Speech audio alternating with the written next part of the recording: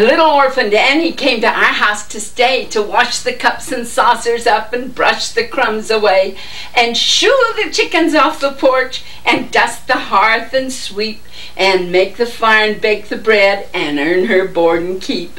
And all us other children, when the supper things are done, we sit around the kitchen fire and have the mostest fun, a-listening to the witch tales that Annie tells about. And the goblins will get you if you don't watch out. And once there was a little boy that wouldn't say his prayers. And when he went to bed at night, away upstairs, his daddy heard him holler, and his mammy heard him bawl. And when they turned the covers down, he wasn't there at all. They searched him in the rafter room and cubbyhole and press.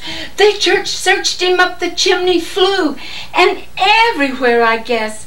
And all they ever found was just his pants and roundabout. And the goblins will get you if you don't watch out.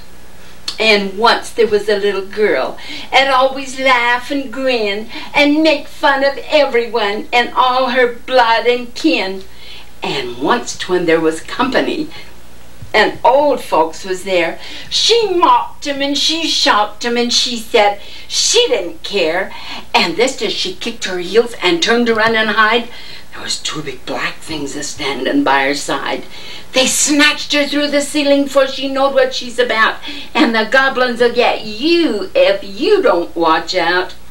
And little orphan Annie says, when the blaze is blue and the lamp wick sputters and the wind says, "Woo!" you'd better mind your parents and your teachers fond and dear, and cherish them that love you, and dry the orphan's tear, and help the poor and needy ones that cluster round about, or the goblins will get you if you don't watch out.